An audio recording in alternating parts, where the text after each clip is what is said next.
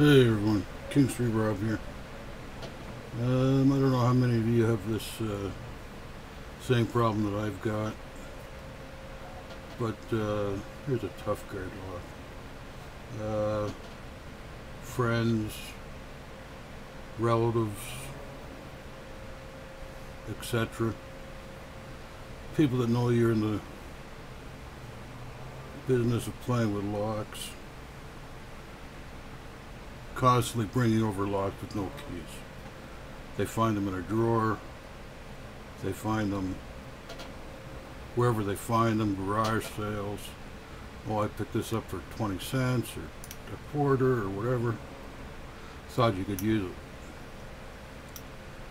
Well, then you end up with a box of locks with no keys.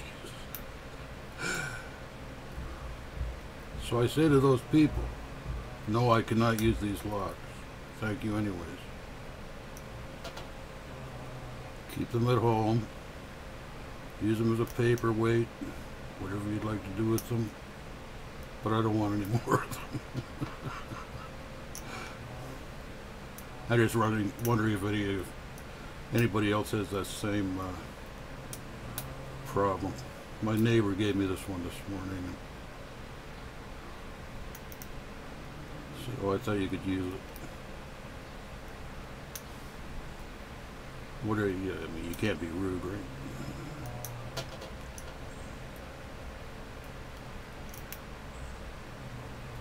Even though it does have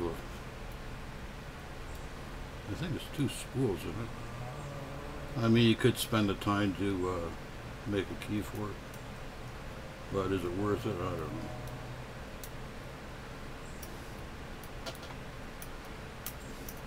Locked it up.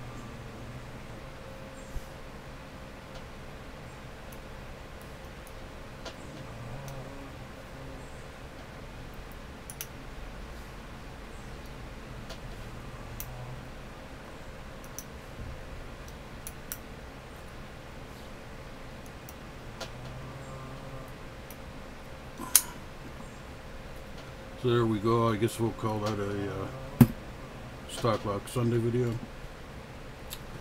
Hope you enjoyed it. Have a great day, people. Thanks for watching. Bye for now.